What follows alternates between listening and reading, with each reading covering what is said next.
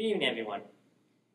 Parshas Chukas is the parsha that contains the cryptic set of laws that surround the procedure of the Parah Aduma, colloquially translated as the red heifer. What was so unique about this procedure is that this procedure, its sacrifice of the red heifer and its subsequent burning and ash sprinkling on those people who had a level of ritual impurity of a contact with a dead body, which is the highest and most stringent form, could thereby completely lose that status and become totally pure, totally tahor. This has implications for interaction with the temple service and other concepts that are not applicable today, but it's well known in Talmudic circles that the laws of the Parah Aduma are notoriously difficult and hard to fathom. And not only that, but some of the laws, which we're not going to get into now, seem to be contradictory and are therefore even more difficult to understand.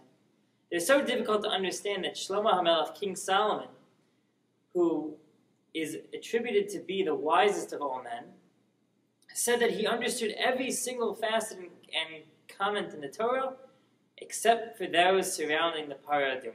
That's how difficult it was to understand, and is to understand.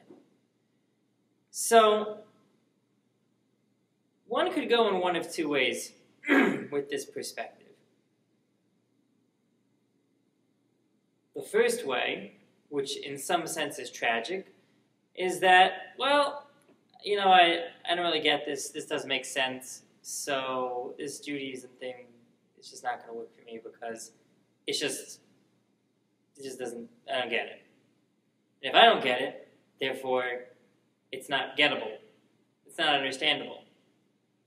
I'm not going to dig it. I'm not going to like it. I'm not going to, share it. I'm not going to pin it. I'm running out of social media terms to show affirmation or approbation. I'm just not going to do it. If I don't understand everything, it's either all or nothing. Kind of like, that's it. And the interesting thing is that people don't operate that way in other facets of life.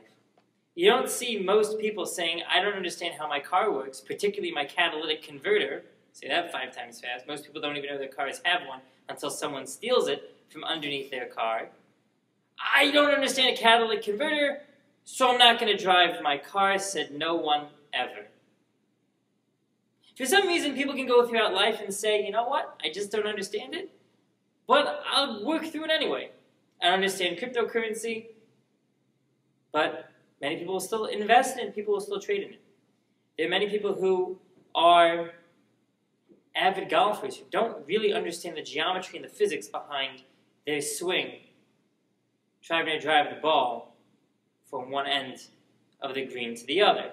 But they still play golf. That leads us to the second perspective, where we say, you know what? I don't understand everything about Judaism. I don't. But you know what?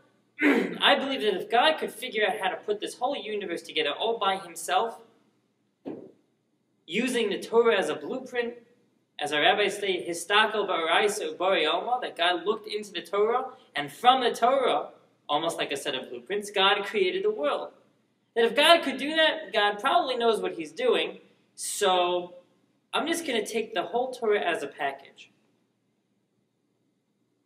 King Solomon got every single thing except for the Parah Aduma. Can you imagine how frustrating that is? I can't even fathom what it's like to get everything in the universe. To be able, as our rabbis say, to understand the birds talking to one another. To understand languages of the animals. To be able to understand physics and to be in touch with all the deep scientific processes, among many others, in this world. And yet not get this one thing. There are many people, particularly toddlers and those who don't grow up from being in that toddler stage, that say, you know what? I don't get this, I'm just throwing it. That's it. King Solomon's perspective was a lot more mature. He said, you know what? I trust God. I understand that everything else has a rhyme and a reason. So if God put this in the Torah, it means that there's some purpose for it. I don't have to get it. I'm just going to do it. I'm just going to go with it.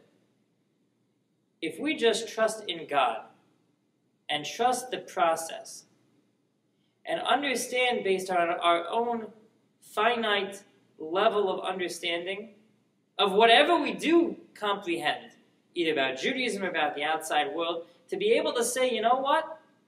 I don't get everything.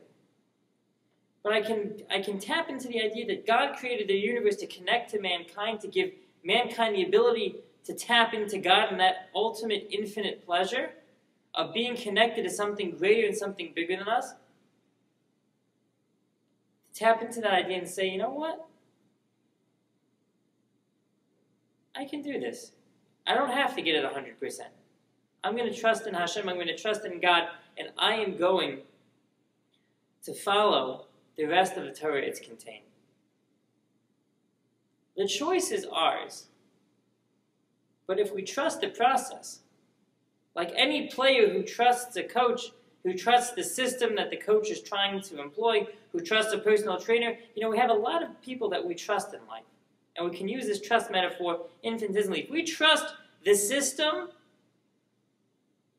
then we'll be able to tap into that amazing depth that system has, as we do in many other facets of our life, to connect to that ultimate good, to connect to Hashem. Have a great week.